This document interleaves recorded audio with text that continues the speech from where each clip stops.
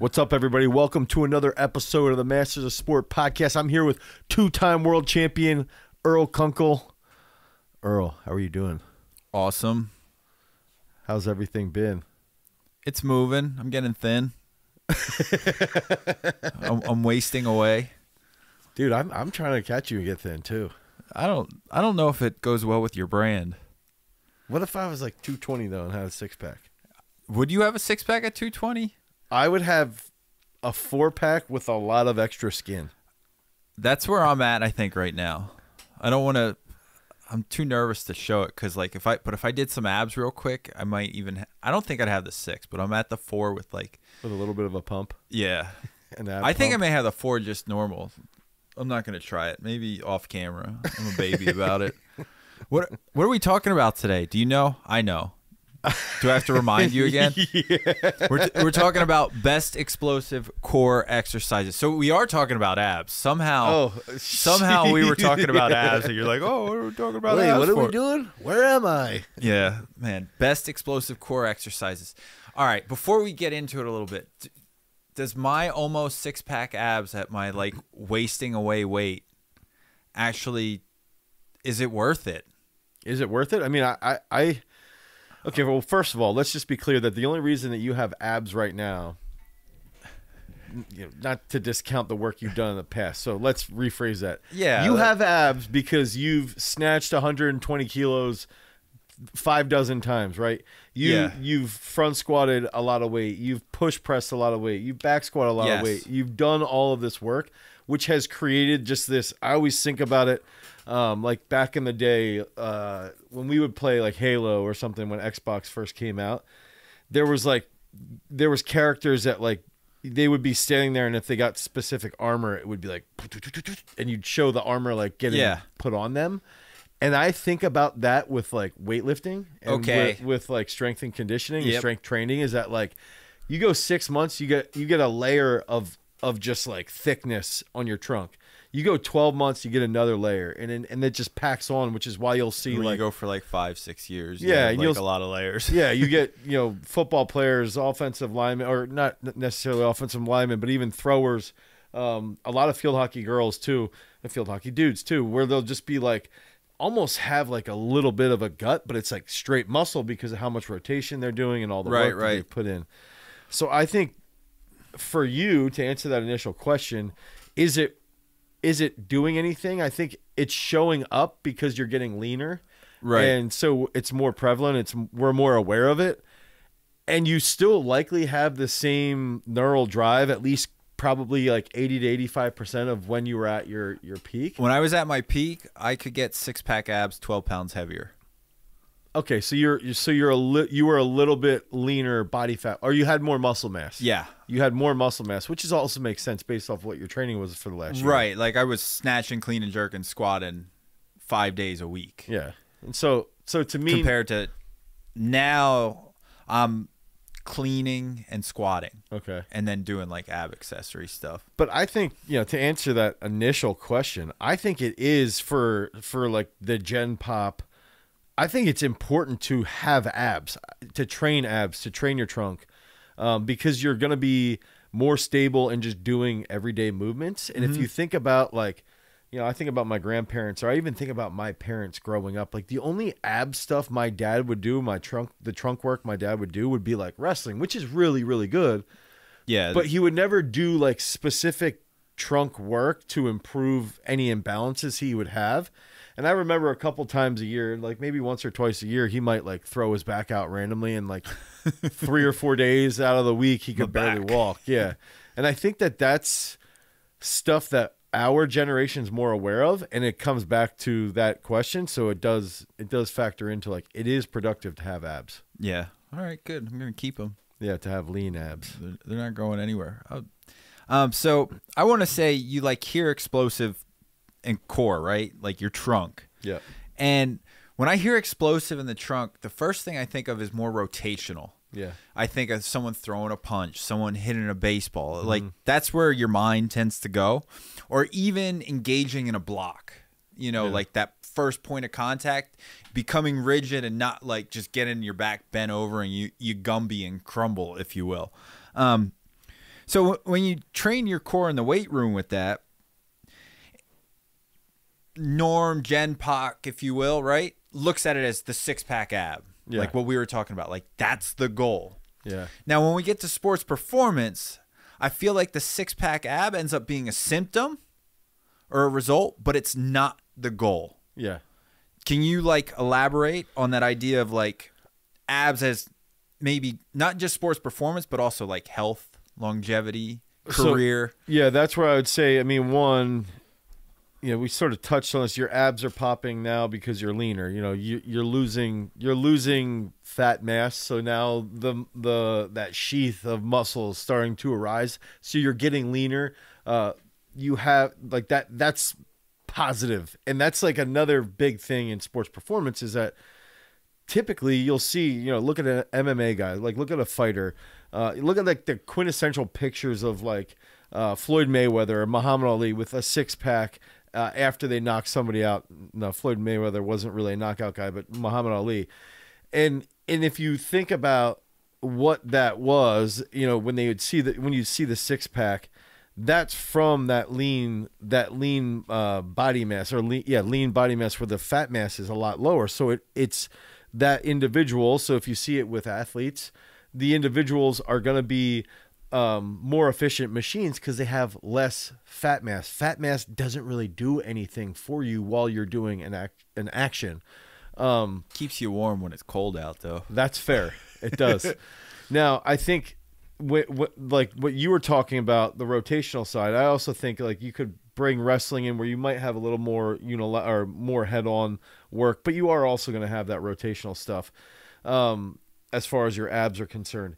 I think it's interesting you said that because I had Jason send me this jump cut that Saquon Barkley hit this weekend because I was breaking down what he does to set up his basically his penultimate, his second to last step into his big huge cut when he's running at full speed, and you can sort of see him change his trunk degree, and then his hips rise, and then he puts his foot out even further to slam on the brakes, and he collapses a little bit and I think this is actually purposeful. He might not be aware he's doing it, but he's doing it because he's such a freak. He collapses to his left, which is the side that he was decelerating on, and then that's how he comes out. It's like he absorbs that energy. Yeah, I was gonna say it sounds like he almost springs it back, like you pull it. You almost pull not a rubber band, but if you ever had like a spoon. And you would pull the spoon back to shoot something off. Yes. And he just uses that brake leg. That's not the penultimate step though, right? There's a step before he breaks. It'd be the step before that, yeah. So penultimate that's the step break, where you get a little higher, yeah. Spoon it, load the spring, turn, and go. Yeah. Now you're saying that's happening that is through the ab. Yeah, that's all a result of his setup because you can see he's so aware of how to control his trunk. And this is where the explosive stuff comes into play. And as a symptom, Saquon has, cleaned 420. He's back squatted close to 600 pounds. Miles Sanders back squatted 600 pounds. These guys, I know their numbers specifically. I've seen the record board at Penn State. So these guys have done a lot of trunk work, isolation wise and compound wise, to lead to that ability. And the symptom is they're leaner. The symptom is also these are people who have six-pack abs. Yeah, they're literally walking around at 230, 220. Yeah, they're probably all 10% body fat or lower. I would say probably 10% body fat would be fair for both of them, which, contrary to what people believe, that's really, really low. If you have a six-pack, you're probably around 10%. People who say that they have 6% body fat, they're full of it. There's no way, unless you're a world-class bodybuilder and on drugs. So someone like Saquon is hitting this cut, and that trunk, that stress that goes into his body is essentially, he's trained it, he's developed it, he's coordinated it, and that symptom then does become the six-pack abs. And the fact that he doesn't have that fat mass that could lead to slowing him down or hindering his cut is part of that whole equation. All right, so since we're talking about explosive core exercises like the goal, we have a big setup now of like what a big payoff can be with it. So like we have this incredible athlete who has six-pack abs but can do these incredible things on the field, out there playing, make these cuts. And we talk about the core, right? You talk about that. And I know you love to call it the trunk. Yeah. You love the trunk because it's more inclusive of like the lower back, the hips, the abs, the obliques, the side, everything with it. You see it more in tandem. Like it's not isolated. When I use the word trunk, I think of an oak tree.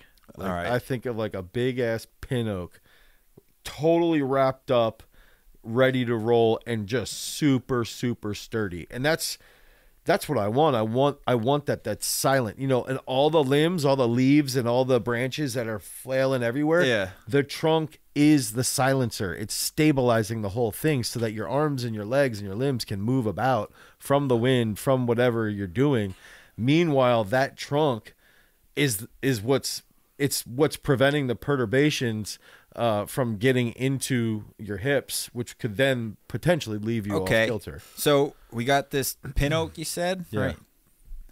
We want to train I like it. white oaks too. We want the dynamic trunk control is like the garage strength thing. Yeah. What are you doing with it exercise-wise from a reflexive standpoint with your hydro weight and isometric and compound technical coordination movements as well? So I would say to actually develop that, I would say there's a couple big factors. Is one, I like using things like a behind the neck jerk and pausing in the split, because that's going to force your legs and your hips to connect with the trunk when you're in an overhead position. And the further I can get that weight away from my feet, the harder it's going to be to stabilize the trunk, right?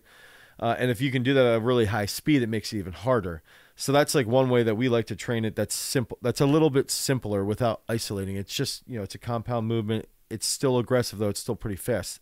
Receiving a clean is another big factor. A lot of coaches, and this is a little kick I'm on right now, is a lot of coaches will say, don't rack your cleans. You don't need to rack your cleans if you're, people say this like legitimately, but the funny part is that if you put somebody on force plates, cleaning it?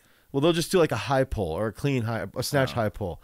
But if you put somebody on force plates and you measure the force output, the highest point of vertical force is when you're receiving the bar. It'll be like 2.5 times the load of the bar when you receive it. So if vertical force is highest when I'm receiving the bar, why would I not want to train that? Right. If I can train, Saquon Barkley, we just talked about. It's like playing touch football. Yeah, well, yeah, exactly. He cleaned 420 in college. So if he's catching it 2.5 times the weight of 420, guess what? Now he's at what? 1,000 pounds on the absorption? Now, when he gets into a game, he can use that when he's cutting. That's a half ton coming down on you. Exactly. and it's your trunk, your abs, your back is what factors that's the absorb. That's where that spring loaded, the spoon that we're talking about. Now you know how to use it, and when you get compressed slightly, you know how to come out of it. Now think about that compression that he had on that clean and compare it to when he's elevating his hips, putting his plant leg out forward, collapsing slightly so he can spring out of that cut even better and have a better jump cut. So, I would say behind the neck jerk. Then we go to cleans. We go to if it's a little bit, you have a beginner athlete, you can do a goblet squat, a front squat, a back squat, and you can do contrast methods with something like an ab wheel or a V up or something simple where they can. Why the contrast methods with like the isolation movements there, like that target specifically the abs? What's the goal with that? If I have an athlete that's not as talented or athletically gifted based off of tests and assessments in the eye test, then we're going to be able to see, okay, this person struggles at coordinating their abs. They're slow out of cuts. They can't hit a big jump cut. They can't hit a simple 45-degree cut. They can't land on one leg without hopping. Well, now, to me, that's going to tell me there's a leak in their abs. That gives them out of position. When the wind's blowing their trunk's flailing all over the place. They look more like a... I'm trying to think of what we could compare it to. Get out of the breeze. Yeah, right? yeah. We don't need no palm trees out there. Yeah. That would be a good one. That's probably the easiest way to sort of convey that same analogy. And now, if we can isolate it and train it, then they're more aware of it when they go back to that front squat and they start to feel the compound movement. They'll start to feel that isolation fatigue when they're doing the compound movement. So then it transfers a little bit better. And then you want to take that mind muscle connection and transfer that into a plyometric. Give movement. me like 2 reflexive strength movements that are go-to for abs, and preferably with the hydro weight. Okay, so everyone right now, should have a hydro weight. I would go with the Euro step, where we go Euro step, like step, hold, hip lock. Okay, with the hydro weight. That would be the first one, and we've done videos on this. You can see this online, but it's basically taking a Euro step in basketball and mimicking this in the weight room. Another one that I'm doing right now that I really, really like is I'm holding like a Zercher position with the hydro weight here. Okay, I do a single leg RDL in a Zercher position with the hydro weight. So my one leg goes back, my other leg's planted, and then I come up to a hip lock and I want to squeeze my quad into my elbow. Okay. So if I squeeze my quad into my elbow, I'm going to hold that, and then that forces a little bit more action from this compression into my quad. Right, that the spoon getting bent type of thing to the side a little bit. That's where, so I saw the video and I pestered Jason to copy it and send it to me. And the reason why was because that exercise to me is a really, really good, like premeditated movement that can teach someone how to get out of that cut the way he does. It's unlikely. There's probably like 10 people in the world that can hit that cut. Right. This is a guy who can squat 600 pounds and run a 4.340. But still, if you have an exercise that can develop that skill and raise someone's floor, yes, yeah, exactly. maybe their ceiling is nowhere near. And this is the whole point here, is that right now, and I've been wanting to talk to you about this specifically, is that we're playing around with, we had these 9 levels, but now we're sort of changing some of our assessment and we're calling it the normal person player. Okay, so we're taking the idea of VORP and it's called the normal person player.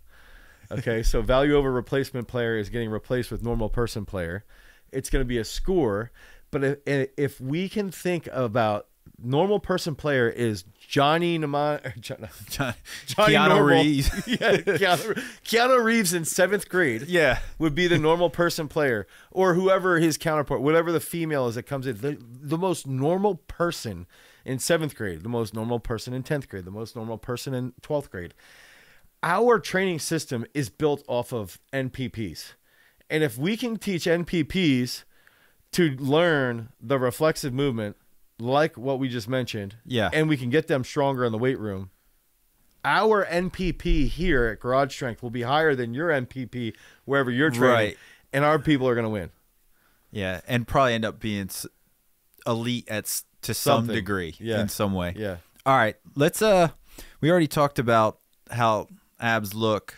We didn't mention the triple C thick abs. That's old news. Yeah. We know how it transfers to sport. Let's go to the audience questions, all right? Yeah. YouTube community, Don Ricci. Oh, no way. Yeah. Wait, really? RICCIE? Or I? Yeah. Did I say the name right? Don Ricci. Don Ricci. Yeah. He's a coach, I know. My friend has very... He's down in Charlottesville now. Poop lockout. He says he's strong. He's asking this question from B, me. he has... All right. Let me read it again. My friend has very shit lockout. He says he's strong. B, he has shit lockout, so I don't count his reps, ever. Oh, my God. How do you fix shit lockout? Yo, that is hilarious. Did you just get trolled?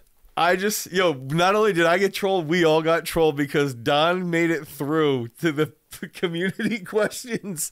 So this is a guy, and he's had a couple weightlifters that have snatched like 160 plus. Oh, wow. And he's sort of like out of it now. He's just working. He was in California and he moved to Virginia. His wife's from Virginia, around the area.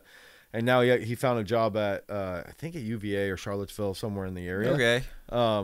And so he's an academic. Maybe. No.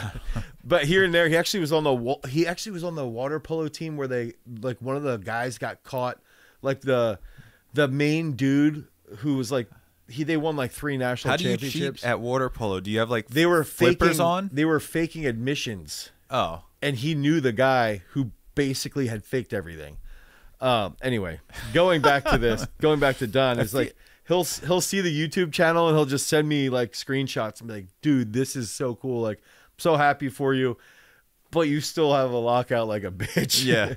So, Don, to answer your question, if somebody does have a bad lockout, I would say you've always got to find, if it's in that mid-range, training the triceps and doing things like pad bench, doing a lot of hypertrophy work, doing a lot of miracle grows, and dips. I would say dips, miracle grows, pad bench are the best ways to improve Sweet. lockout.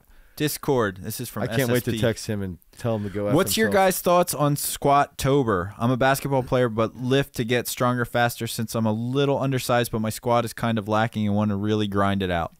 I think it's fine. I always do it for the memes. Yeah, do it for the memes. Do it for Instagram. But honestly, like I've always liked a time a year when we'll either squat first in certain programs, or we'll squat every single day that people come in. And I like to share this story where Cameron Stewart, who's a D end at Rutgers, and one of our other linebackers, who's a linebacker at Villanova, they were both J.R. Strauss. They were both struggling with their squats because they're both taller. You know, Cameron's like 6'6", and JR's like 6'3". So you made them hammer it. I made them squat every single day. Every single day they came in, and by like the third week, they were like, yo, this is awesome. Like they wanted to be different from everybody else.